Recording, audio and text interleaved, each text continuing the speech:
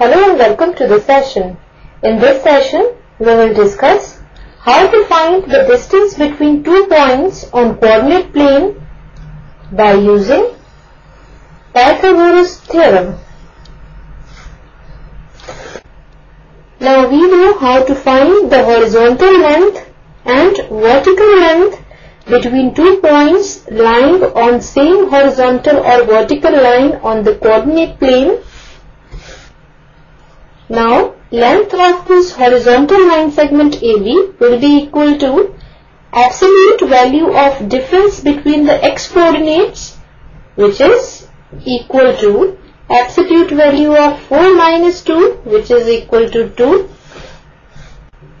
and length of this vertical line segment PQ will be equal to absolute value of difference between the y coordinates, which is equal to absolute value of 4 minus 1, which is equal to 3.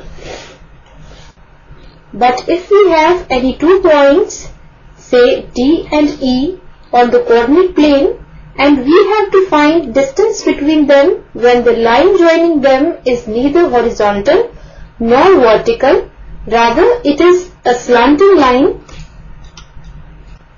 Now for finding out the length of the slanting line segment, we will make use of Pythagoras theorem. Now let us see how to use Pythagoras theorem. Now suppose we have a right angle triangle ABC right angled at B. Then here AC is called the hypotenuse, and also it is given AB has length P units, BC with length Q units, and AC with length R units. Then according to Pythagoras theorem, in a right angled triangle ABC,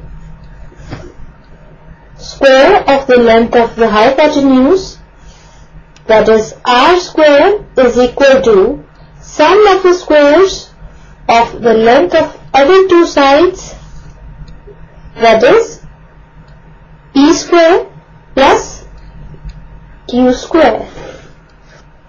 Now we will use this result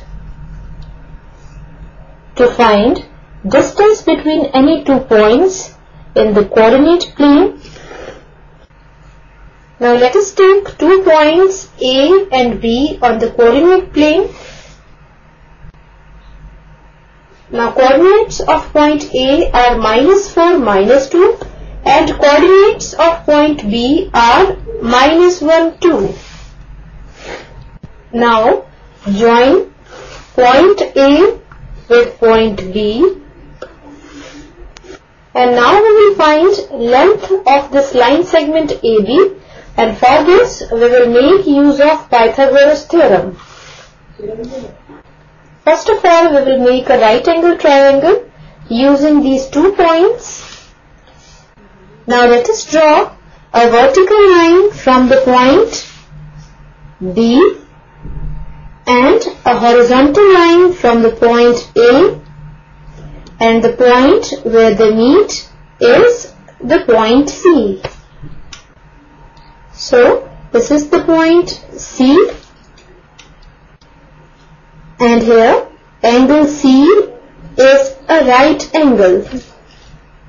So ABC is a right angle triangle right angled at C, and coordinates of the point C are minus 1, minus 2. Now we can find the length of vertical and horizontal line segments as we have discussed earlier. Now coordinates of point A are minus 4, minus 2, and coordinates of point C are minus 1, minus 2. So length of horizontal line segment AC is equal to absolute value of difference between the x coordinates, which is equal to absolute value of minus 4 minus of minus 1, that is equal to absolute value of minus 4 plus 1 which is equal to absolute value of minus 3, that is equal to 3.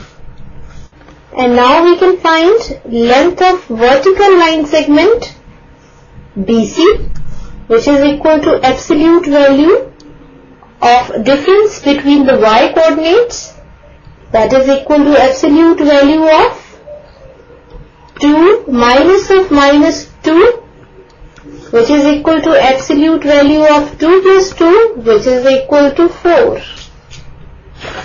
And now we will find length of hypotenuse AB by using Pythagoras theorem. So in a right angle triangle ABC, by Pythagoras theorem,